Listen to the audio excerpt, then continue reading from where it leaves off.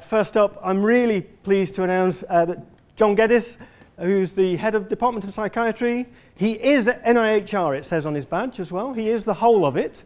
So John's going to talk to us about something called remote monitory. Yeah. Thank you, John. Thanks very much. Applause, please, for John. Awesome.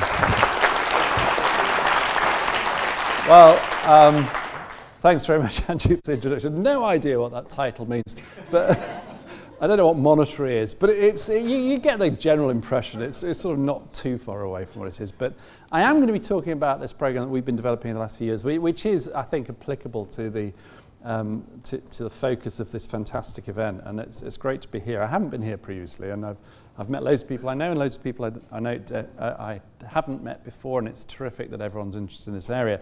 But we've been trying to crack some of these issues for about the last decade, and I think that it isn't straightforward and it isn't easy, although there is obviously a massive excitement about the use of digital resources in providing high quality care and really, if you like, disrupting the way that we provide care using some of these new solutions. But this is just some of the team actually that's been involved in the development of what we ended up calling True Colours. And this originated, and I think this is a really important point, it originated out of the heart of clinical practice. Really, as very busy clinicians trying to fit in clinical practice alongside our research and everything else, seeing patients largely with bipolar disorder, we found it so difficult to find, and so did the poor patients, to try and tell us what their mood had been like since we last saw them. And in fact, they got really annoyed half the time, especially when they saw someone else and they asked them to go through it and try and remember what your mood was like. And I once asked John Bell, our Regius Professor of Medicine, how he'd felt for the last year, and he had no idea. And yet we ask our patients to think this all the time. And it is just quite remarkable, actually. It's not just psychiatry and mental health that relies on this, but the whole medicine actually relies on what we call anamnesis. Really prominent role. We celebrate it. We talk about the importance of the history. The history is about asking people how they felt over X period of time before. Massive problem, we think, this reliance on retrospective or cross-sectional data. And when we talk about this, actually, with colleagues in other areas of healthcare and areas of medicine, they completely get this. So this thing that we've developed here is already being used across orthopedics, across GI medicine, across neurology, because they face exactly the same things. Neurologists run clinics and say, how have your headaches been for the past few months? What's your migraine been like? What's the epilepsy about? How many seizures you have? All these things where we're asking for memory. And of course, this isn't new. We've tried to come up with solutions to this before by using patient diaries, getting people to fill them in. But of course, people lose diaries. They have to fill them in. And we use those in the clinics. And they're not satisfactory. Where do you put them in the notes, etc.? We haven't quite sorted that problem out with the electronic data. And so the whole of management of chronic illness actually is all about this. And Matthew Hottoff alluded to this problem about not having a very good picture of really what is happening with the patient. And that makes it really hard to get the right idea of what the diagnosis is, what the problem is, and about putting the interventions in, offering the interventions at the right time to the right person in the right place. Very, very hard, very approximate way of delivering care. And of course, I think it was about 10 years ago, we'd been using paper diaries and we thought there must be a better way of doing this. And people had been trying to do this using computers. But we thought there were limitations to asking a patient to have a mainframe computer in their front room and then bringing a big floppy disk down and downloading it. And those people who'd done that also thought there was a problem. Because, again, you had no remote access to the data. And at that time, there was a thing called I think it was WAP, Wireless Access Protocol, and phones were beginning to get a little bit smarter. You know, you could get a bit of colour on them and stuff. So we started playing around with that because the technology was there. But we then tried it out ourselves, and I think that's a really good way of doing it. We tried it out on ourselves and a few of our partner patients. This comes down to Andre Tomlin's idea about co-design. And the problem is with doing that is it came out in a different way on everyone's phone. No one could work out how to do it. So we thought, let's make it really simple. And at that time, the technology that everyone had or a lot of people had, was text message. So we went for that first. But we kind of knew that technology would go on, and what we really would have to do would make our system device independent. Really doesn't matter, things will move on. There will probably be something called an iPhone 6, this is back in 2005, in about 9 years' time. We need to make sure it works for that. And so kind of future-proofing what you're doing is absolutely critical, because the evaluation you're going to do, whether you like it or not, is going to take a bit of time. And if you make it too device or instance dependent, then it'll be completely out of date by the time you've got the result. So what is it? It was a self-monitoring and management system for long-term health conditions. Not just, it started with bipolar disorder, but as I say, it's now used much more widely than that. And it really doesn't matter how people put the data in. When we started, 80% of people used text, 20% of people used internet. Now it's the other way around. A smaller number of people use text because they're a bit old hat. Far more people use the internet and email. Some people even use this thing called paper. It really doesn't matter as long as people put the data into it. And then it captures the data, it sends the prompts out on a weekly basis. It brings them back. There's a nice sophisticated back end that puts them in the right place. And then it makes them available to patients who can then let other people have it, the clinicians. And of course, those data can then be put into any system you want. And so it started with self-report because that's what we had. But actually, it's now a more general platform, and it can simply a way of capturing any data stream that comes in. Now, it doesn't have to be self-report. It can be blood pressure data. It can be circadian gene expression data. We do some of that in some of our studies, and we want to capture that remotely. So any streaming data, the human being, if you like, reduced to a large number of data streams, the data can come into this system, they'll put it in the right place. So this is where it started, and this is where the biggest, because a lot of that is about research. And I think that for us, this system's been really helpful because we can use it for researching better treatments, better understanding of the disorder. But there are also immediate improvements, we think, for patient care. And at the moment, the standard interfaces, we use something called the Quick Inventory of Depressive Symptoms and the Altman, because we're looking at bipolar disorder.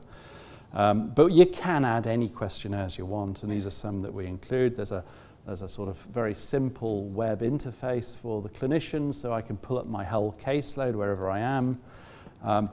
Really important thing, though, is it has to be supported. People don't immediately get how to use it, and that's clinicians in particular, but also patients. And so we've put a lot of time and effort into creating instruction books that we can give to people. We have to do training programs, and even then, very, very hard job implementing this because it is a disruptive technology. People really don't get it, and you have to engineer it into a system that is providing care in a completely new way. That is one of the really important things we've learned over time.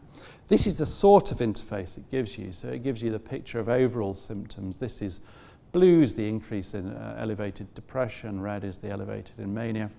As well as that, the size of the blob gives you the severity of the specific symptoms. So you get both the overall score, but also the severity of symptoms score.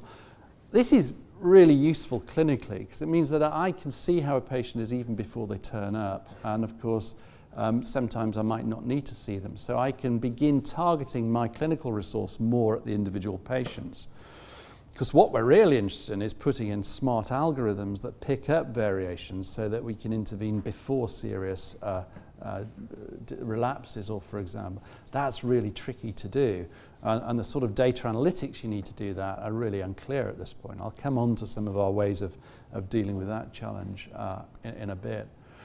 I'm not going to go through the technical back end because we're very fortunate in having a really good software engineer team who are based in my department now, led by Chris Hines, and they use a whole range of technologies, and they update the system all the time to make sure that it remains cutting edge.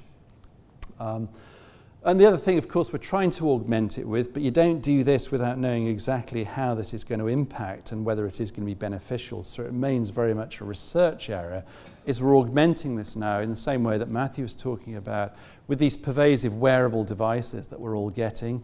I think I'm wearing at least 4 or 5 at the moment. I've got my iPhone in my pocket, I've got my Pebble watch.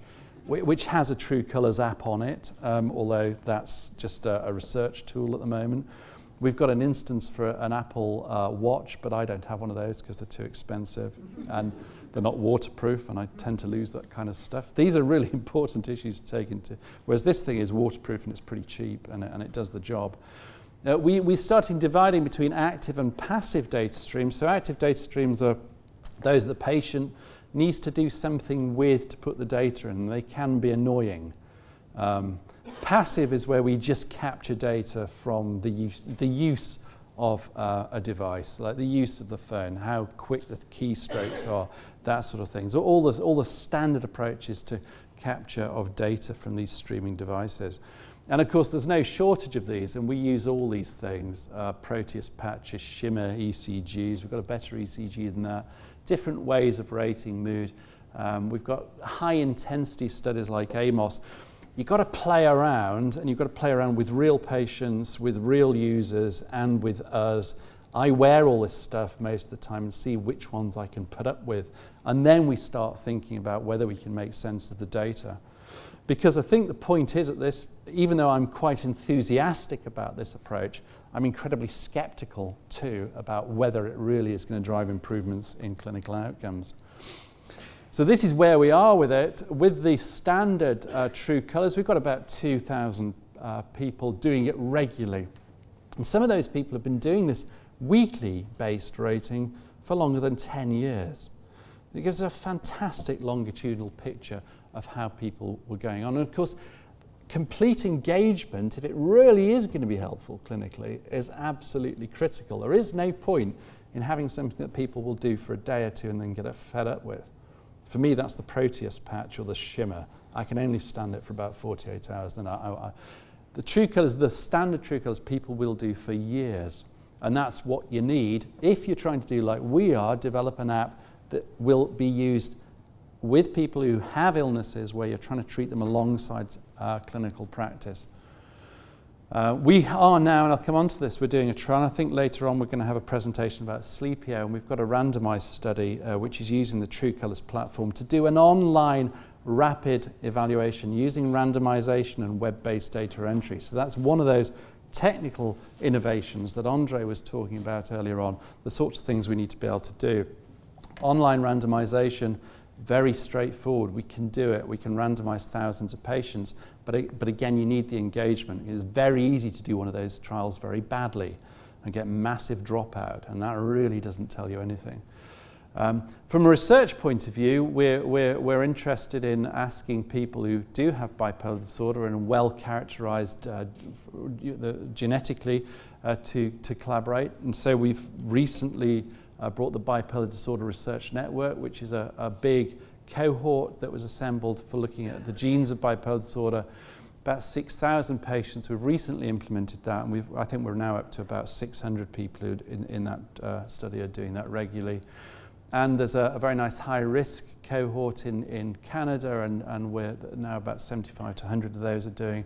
And within our child and mental health services, 1,500. So we're rapidly developing data, which of course is terrific from the point of view of looking at how people are going on. But it's, at the moment, that's data, and trying to convert data into something that actually delivers knowledge is a big challenge. And this, of course, is the big data challenge that we're all in. It's very easy to generate data from these things now. It's much harder to convert that into knowledge and then benefit for patients. And I've therefore put a question mark at the end of this slide, because we think, and we have some evidence, that patients find this useful from the point of view of self-management, self-knowledge about their symptoms, understanding relapse signatures and signals, and allowing other people to see the picture of their illness without having to endlessly repeat themselves. We think that clinicians like it because it means that symptoms are reported accurately. It helps draw up relapse prevention plans, and it helps guide self-management. What have we done for evaluation? Well, we've looked at routine data. So we've looked at before and after comparisons. What are the standard outcomes before and after implementing this sort of device or this kind of technology? And there is some signal that it improves. I won't go through all the evidence. We did a randomized trial where we tried to randomly allocate this using a step wedge design. Coming back to, again, it's a design that Andre was talking about earlier. I think that was a complete failure, actually, because even though we put a lot of effort into trying to help implement it by training of clinicians, there was a massive difference between clinical teams that really got it and wanted to use it and those that didn't. And therefore, all we really ended up finding out was that some people quite liked this and some people really just saw it as a bit of a threat, replacement of the clinician, which after all, coming back to more for less that the NHS wants, is not necessarily an unreasonable fear. And obviously, we actively collaborate with health economists. Really critically, though, and particularly in the development stages, is these kind of engineering approaches of qualitative talking to patients, really finding out what is going to be acceptable. You can just cut out loads of spuriously quantitative research if you just spend a bit of time working with people who are going to have to use the system and finding out what is likely to work and what isn't, and making sure the solution you're coming up with really meets a clinical need rather than just being a cool deployment of technology. We were very fortunate in getting other people to be excited by the potential upstream science that we could do with these sorts of data collection procedures.